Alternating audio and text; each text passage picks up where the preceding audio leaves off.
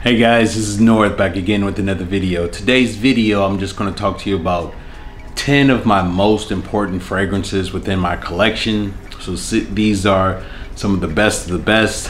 I'm only choosing 10. I do have a few more fragrances that I think are in that category. Maybe I'll do a part 2 at some point. But these are 10 fragrances that I want to talk about. They live rent-free in my head. I think about them all the time. So let's go ahead and get it going. So the first fragrance I want to go ahead and get out of the way is from the Armani Privé line, and this one is Myrrhe Impériale. Now a lot of the fragrances in this particular video are going to be like categorized as ambery type of scents.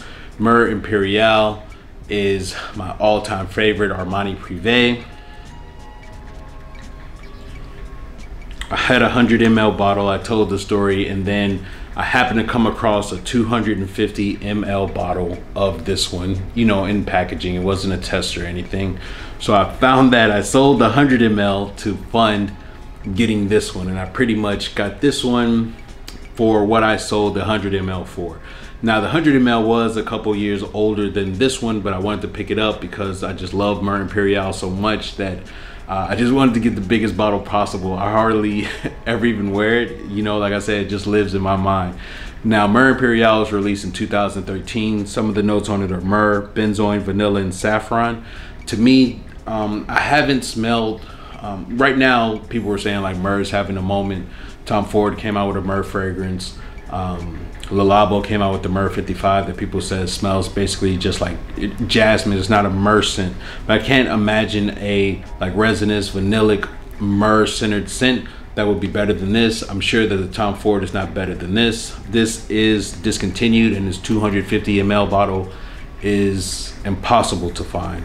So that's the first fragrance I want to mention. The next fragrance I want to go ahead and get out of the way is from the house of MDCI Parfums, and this one is Chypre Palatin. This is the Silk Road edition. I do have the 75 ml. This again is in my top 5 of all-time favorite fragrances. It was released in 2012. Some of the notes on it are aldehydes, galbanum,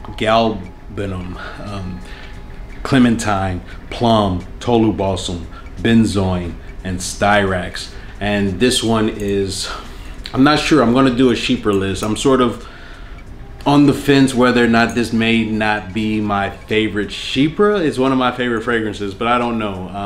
I'll keep that one up in the air until I try to do a top 10 list again. So that's the next one. Now these fragrances aren't ranked. They're not in any particular order if I didn't mention that before. But the next one I want to mention is from the house of Diptyque, and this one is Benjoin Bohème. This particular fragrance is one that lived up to the expectation. The perfume guy was always talked about it, and I was able to get a bottle off of Selfridges, had it shipped all the way here from the UK, and again, it's one of my favorite scents. I just love like just resinous type of scents, but this one is vanillic as well. It's different than Myrrhe Impériale because it has the benzoin. So Benjoin Bohème was released in 2015. The notes on it are benzoin, sandalwood, patchouli, and angelica. And this one, I'm sure hopefully it'll smell just as good when they put it in the normal bottles. If it is, I'll probably just buy a bottle anyways, even though most of these I don't even wear that much because they're like in my Hall of Fame type of list. But I need to get to it, especially when it gets cooler. Right now it's still a little bit too hot. Let's keep it moving. The next fragrance is from the house of Ormonde Jayne. This is the very first fragrance that I ever purchased from the house. It also was a complete blind buy, and it turned into one of the most important fragrances in my collection. And this one is Tolu. Tolu was released in 2002, so it's quite old. This one has orange blossom, juniper, clary sage, rose, orchid, lily of the valley, Tolu balsam, and frankincense. I don't get a lot of frankincense from it, but I just love the way that it opens with the orange blossom, and then it just mellows out into this like slightly powdery, like ambery feel. This one is a one of a kind type of scent as well. I've never smelled anything that smells quite like it. Do you know anything that smells like Tolu? Let me know. So let's go ahead and keep it moving. The next fragrance I want to mention is from the house of Frederic Malle, and this one is Dawn. This particular fragrance is one, if not the best incense fragrance that I own. It is very expensive. Again, it's my most expensive fragrance that I bought, but when I smelled it, I just had to have it in my collection, so much that the majority of the incense-based fragrances I've had in my collection, I've since gotten rid of, and I just want to have the best of the best. And this one is definitely one of them. Dawn was released in 2018. Some of the notes on it are pink pepper, rose, frankincense, oud, labdanum, vetiver, and oak moss. Now, what I get mostly from Dawn is just like smoky incense, and then I do get some rose from it in the dry down. All of these in this particular line, I forget what it's called, like the Arabian Nights or something like that, I'm sure, line, are all beastly, like big projecting fragrances. This is just a great incense-based fragrance. It's one that I, even though of the price tag, because I paid retail for it, I had to have in my collection after testing it. Let's keep it moving. The next fragrance I want to mention is from the house of Tom Ford. This is probably my holy grail discontinued fragrance that I have in my collection, and I have a couple of them, but this was one that I really wanted, and it's also one that lived up to expectation as far as trying to find a discontinued scent and paying more than retail for it. And this one is Sahara Noir. This is one of the best incense fragrances ever made as well. I don't think it's as all around good as Dawn, but it came out before Dawn. And this one, what I like about it are the notes in it, which are labdanum, cypress, the beeswax in it, rose, benzoin, oud, and vanilla. And this is, again, one of the best incense-based fragrances in the game. It's one of the best Tom Ford fragrances ever made. And I guess they were saying that it wasn't a hit because they marketed towards women instead of either unisex or as men. So it got discontinued, and now it's going for ridiculous prices. Even for me, what I paid for this was sort of ridiculous, but not as ridiculous as what I paid for Dawn. Let's keep it moving. The next fragrance is from the house of Mugler. To me, this is the best white musk fragrance out, and this one is called Over the Musk. This one, I had a tester bottle of it. That's how I fell in love with it. And then I found this bottle brand new in the box, and I got it for a steal. Over the Musk was released in 2014. Some of the notes on it are musk, cashmere wood, musk mallow, and black pepper. The musk mallow is what I really enjoy about this.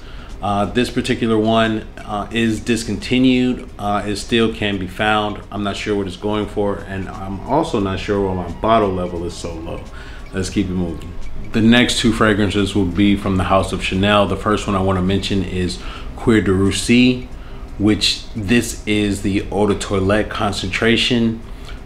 This one I was luckily had the opportunity to find in my gray market spot. This one was released in 2007, the Eau de Toilette version, and some of the notes on it are orange blossom, leather, birch, tobacco. To me, this is the best leather fragrance in the game.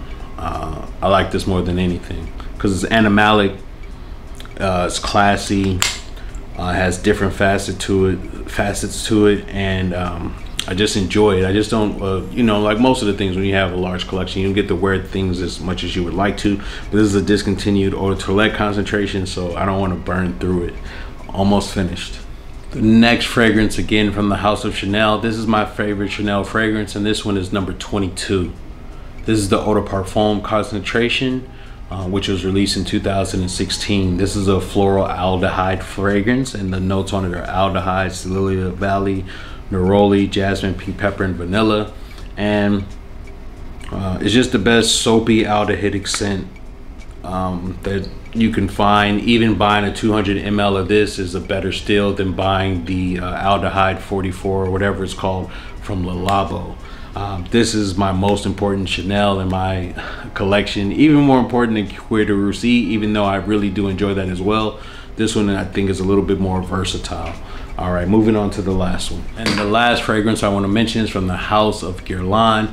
If you don't already know, this one is Mitsouko. This is the new vintage extract that I got in. This is from the year 1985. I got it all the way in from Japan. Mitsouko was released in 1919. Some of the notes on this one are bergamot, jasmine, rose, peach, spices, oak moss, cinnamon, and amber. And to me, this is just one of the all-time greatest scents.